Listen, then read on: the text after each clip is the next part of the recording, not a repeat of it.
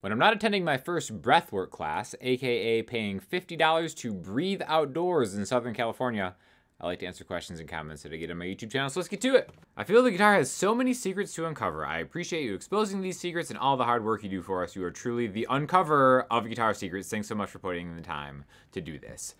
Love this comment. Thank you very much. I don't consider a lot of these secrets, but I do want to maybe do a quick video on some stuff that I just had no idea was actually a thing when I was teaching myself to play guitar. And these are just some things that maybe misconceptions I had or stuff that I didn't realize or anticipate I would use so often in my, 20 years of playing guitar. Starting out as just kind of like bedroom noodler, then kind of getting in recording, and then, touring professionally as like an acoustic duo accompaniment thing for, like hundreds and hundreds of shows.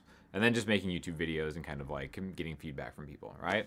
So here's just a few things that I didn't know. Number one, I did not know how little I would use the high E string, okay? Now, a lot of these are gonna be really kind of dependent on your style. This is just my style. Maybe this is bad advice. This isn't even advice. These are just things that I learned, okay? So when I say I don't use the high E string, let's do an example. Like let's say a D major 7 chord like this.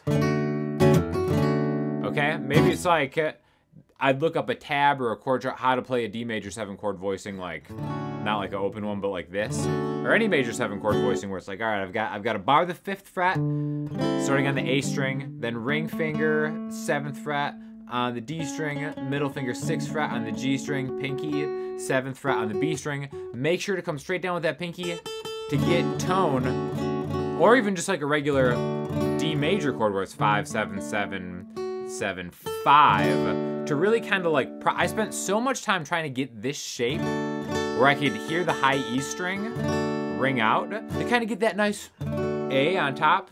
Doesn't matter. Nobody cares. It doesn't matter at all, right? Once you start playing 3-4 hour sets, restaurant gigs, whatever, it's really just all about how do I make this sound right? How do I make this sound like a song? And in the grand scheme of things, playing a D major 7 using the middle 4 strings, instead of all 5 strings, is so negligible, nobody will ever care. It's so much easier on your hands. It helps you be able to play longer. Your hand doesn't get fatigued as often when you don't bar chord all of your chords. Again, not that professional guitar players don't ever use bar chords. I've made jokes like that in the past, and it's like, come on, I'm kind of kidding.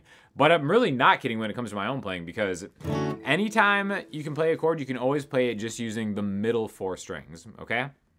So, for example, let me just go through all the chords as 7th chords even. That's maybe like a side note, how when you're just playing acoustic guitar and accompanying, turning anything into a 7th chord can kind of make it a little more interesting, in my opinion. Let's go through all the 7th chords in the key of A major, right? Let's do them regular how you'd see in a Mel Bay book. We've got the 1 chord, A major, 2 chord, B minor, look at that full B minor, 3 chord, C sharp minor, 4 chord, D major, E major, F sharp minor. Oh, everybody hates that chord. G sharp, half diminished, A. Or I can just use the middle 4 strings. I'm not even gonna hit the low or the high E string. A major 7, B minor 7, C sharp minor 7, D major 7, E 7. That's like kind of like the closest thing we have to really a bar chord here. Even like the minor 7 chords, half diminished. Even like, if you look at that B minor 7 here, you'd be like, oh, is this really 2, 4, 2, 3? So it's like, well, that's still a bar chord. Guess what? You can play it like this. Is it a B minor 7 or a B minor? It doesn't really matter. Can't even hear that G string. In the grand scheme of things, it doesn't matter. I rarely will use full bar chords. Most of the time, I'm actually just getting the middle 4 strings, and then what I'm doing here is my middle finger is kind of muting the top, and my pointer finger is nudging against the bottom low E string. So I'm not getting any kind of like rogue notes, because everything is self-contained in this shape in the midst of the strings, right? So if you're having trouble with bar chords, don't worry about it. Kind of keep pressing through. Eventually it'll come if that is a goal of yours, but it's something that I never really, it's like the more I played guitar, the less I started using them, and the more I started coming up with alternative ways to play this. So I've got a couple other ones I want to share with you, but first I want to tell you about the sponsor of this video. It is DistroKid. DistroKid is how I get all my music up online. Basically, you pay one super low price, and then you get unlimited uploads. There's a couple different tiers that you can get depending on how many bands you want to do this for. But if it's just you yourself, kind of like releasing your music, unlimited uploads, will put it up on Spotify, Apple Music, Amazon, a bunch of other music streaming services I've never even heard of, but they're all pretty legit. And then it stores all your money. You can kind of like even use it with like just music on TikTok and stuff, and put it on Instagram Reels. It's a really cool way, even if you don't have ambitions to become like a major artist or anything. It's fun just to have stuff that you made up online that you can share and put over, you know, different social media things. So check out DistroKid. You get a percentage off if you use my affiliate link in the description. I'm going to talk a little bit more about them later too because of another question coming up. But back to some more tips of stuff that I was surprised I didn't know more when I was starting out, right? The next one is going to be, I don't use scales nearly as much as I thought I would. And this is something that I spent a long time practicing. I was like, all right, everybody says I got to learn my scales. Maybe it starts with pentatonic, right? Got that under my fingers. Maybe then it's like, all right, now I got to do the major scale, G major, right? And then I got to do all the modes of it, Dorian. And, you know, I learned all that stuff, and it was very helpful. And I think it was very, you know, it made me a better musician to learn the scales. But in practice, it's funny how I don't really think of the scales so much as I think of the chords. And that's why arpeggios are so important. So a real quick example, I'm going to do something, I'm going to make a chord progression that doesn't make sense. It's going to go out of the key, right? So it's going to start with the people's chord. G major, B flat major. All right, now we're already out of a key. So if you just memorized a fretboard roadmap, just all through the positions of G, you're already kind of screwed, right? G major, B flat major. We could just vamp here, and it's like, does this sound so wrong? It could be a song, right? There's a lot of stuff that you can put over that. Let's make it even spicier. Let's go to A minor 7, then C minor 7, okay? So it's like, well, what do I play over this? Because now it's like, all the stuff that I've worked on as far as these connecting shapes is kind of gone. Well, if you think of each chord individually and stuff you could do, then there's a lot of stuff you could do. So maybe I'll do like the first half of each chord, I'll play the chord in a rhythmic kind of way, and then I'll jump into something thinking of an arpeggio, or just using notes from that actual chord tones instead of a full fleshed out chord. So I can start with a G, G, B flat, same G, B flat, A, C, G, B, G, B flat, A, C.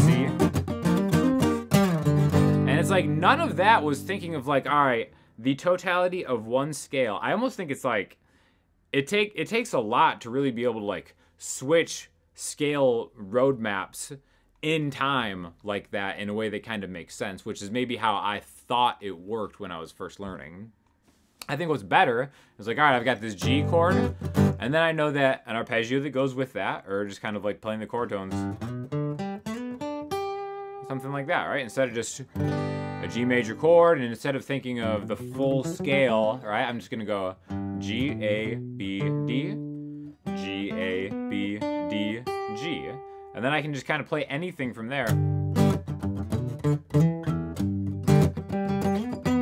And then I can just start kind of vamping in there. And now I'm practicing and playing musically, in my opinion, some people might disagree with that, something over that chord. And then as soon as I switch to B flat, a chord that is not in this key, with that shape, this new chord position, all those same things apply because it's a major chord. So it's like G, and then some major stuff. Then B flat, then some of its major stuff. Then A minor 7, and guess what? I can still think of minor pentatonic, which is a scale, or you can think of it as, you know, a smaller arpeggio scale, because at the end of the day, it's like, you know, an arpeggio is technically the notes that are in the chords you're using, but once you're using like minor 7 chords, you're 4/5 of the way there with the minor pentatonic scale anyways. So you're like 80% of the scale there. So it's like, what's really the difference between pentatonic scales? Again, these questions don't really mean anything in the long term. It's just being able to be like, all right, there's the chord. What do I want to do over there? Chord tones, pentatonic scale, and then that moves. Everything that I know moves with it, right? So that's kind of like another thing that, you know, I just, if I would have known that earlier, it's not that it's a bad thing to learn scales and to practice them again. Super musically valid, very helpful for everything. But it's funny how I don't really think that way unless I'm trying to explain something. When I'm actually playing something in context, I always think of chord tones first. All right, again, that's just me. Another thing is I didn't start palm muting until I was probably several years. I didn't even know what palm muting was. Everything I played was like G. Maybe I played Wonderwall, right? And it's like everything always sounded like that probably for the first several years I played guitar if I wasn't doing single note lead things. And then it's like, oh, once I started actually performing more, it's like, oh wow, guess what? You can bring it down and you can make Wonderwall sound like your own, right? Because it all comes down to Wonderwall in the end, doesn't it? So really just kind of taking your palm, chopping it. I got videos on palm muting. I'm not gonna go through everything, but I really think that I use some form of palm muting in basically every single thing that I ever play, right? In no scenario am I ever just full on not controlling some kind of either tone or volume with the actual right hand, my strumming hand, whether it's just kind of muting the strings just to get that dampened effect or to do it for like a tonal choice, right? So again, these are three things that I use really pretty much every single time I ever pick up a guitar that I was never taught. These are just things that I just kind of like organically happened upon.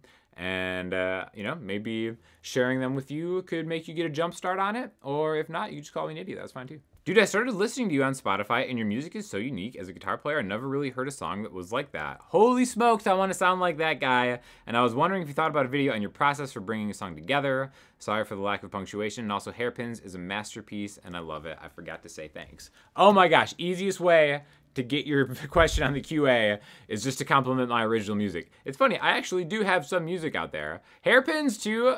I guess I'll put Hairpins in the description. That's, oh my gosh, that's a song that is too real to me. I wrote that about my ex-girlfriend, and it was like one of those things of like introspection that like, I wasn't even planning on releasing it. I did eventually release it through DistroKid because why not? And you know, people seem to like that one. I definitely think it's the most personal, vulnerable song I've ever put out there online. Because I remember like writing that song, just like it wrecked me to write that song. So I don't know. I think it's pretty cool. Every time I'm doing live streams, which hopefully I'll do another one coming up soon. If I can get my internet thing figured out here, that's why I haven't been doing as many live streams from this spot. It's because the internet always drops out, and it's embarrassing when it happens. But yeah. Hairpins is a staple in my personal live set, but let me know if you guys want to see more like songwriting stuff, because I'm always kind of like, do people really care about this? I don't know. I kind of have the bread and butter of what I do, but I'm super open to that kind of thing because I do want to start releasing more original music and maybe even promoting it, God forbid. But yeah, it's so easy to do with DistroKid, who's also a sponsor, so it makes more sense for me to be uploading music. Anyways, thank you for the compliment. Check out the song if you fancy. As someone who's been playing sessions for about 30 years, I have to say this is the sort of thing that makes me leave the session. Hashtag Dunning-Kruger effect. So, as the pre-qualifier, which you said that you've been playing sessions for 30 years, and this is the kind of thing that makes you leave a session. So the kind of thing that makes you walk out of a paid gig is watching a beginner video on how to play Irish music, and then feeling that you already know so much that I'm a victim of the Dunning-Kruger effect has caused you to just leave your session. You're actually an idiot. It's funny, it's actually... This comment is more of a validation for the Dunning-Kruger effect than even intended, but, you know, Salty Blues comment, whatever. How about back-to-back salty comments? Here's another good one. To be fair, I can't name any of your songs, and you say you're a self-proclaimed professional musician. The only difference is I'd actually listen to Usher. So, I had a joke pre-Super Bowl about how there being more notes in the pentatonic scale than Usher songs people can name. And again, it was just a joke, but I had no idea for the amount of Usher fans that really came for me on that. So again, I'm very sorry to the Usher people out there, you know, who were offended. I do like this comment because it's so like redundant. To be fair, I can't name any of your songs, and you say you're a self-proclaimed professional musician. It's like, well, yeah, if I say it, then it's self-proclaimed. You don't have to say, you say you're a self-proclaimed musician. And the best part is, like, again, I'm not trying to be the grammar police for salty troll commenters, but you can also see that this comment was edited. So they took the time. Like, if you're just kind of firing off just troll comments willy-nilly, that's fine, you know? I'm not gonna always engage with that kind of behavior, but I understand that maybe this person's just deeply troubled and they're just spewing anger and hate all over the internet. But to like say something, have it be dumb, and then go back and edit it, and it's still dumb, I think you've really dropped the ball. Fumbled the bag on that one, my friend. I like train wrecks, so I was served well. Now, this isn't salty because this was supposed to be a train wreck. This was me and Claire doing Valerie, but I'm playing and accompanying her on both guitar and kazoo at the same time. Sorry, I'm just being taken away by how good it is. Valerie! And for whatever reason, I'm so much more proud of my kazoo work than I am of singing or writing songs or anything. Just because I feel like it's so, I mean, I don't know. Let's just pat myself on the back here. The maximum skill required to hold a kazoo in your mouth, play guitar and kazoo at the same time is probably my most impressive skill set. So even though it is a train wreck, I'm still gonna post those every now and then. So let me know what kind of kazoo covers you'd like to see coming up. All right, so for listening homework, it's just gonna be my song hairpins. Why not? Let's just go full self-promotion here, because that's what we're doing here this year. Thank you again to DistroKid for sponsoring the video. Definitely, if you are considering putting music online, please use my affiliate link. It really helps me a lot. Those guys are super awesome. Really close to those guys. They do great work, great people. And if you have any questions or comments, send me in the comment section, Instagram, or the website. I'll talk to y'all soon.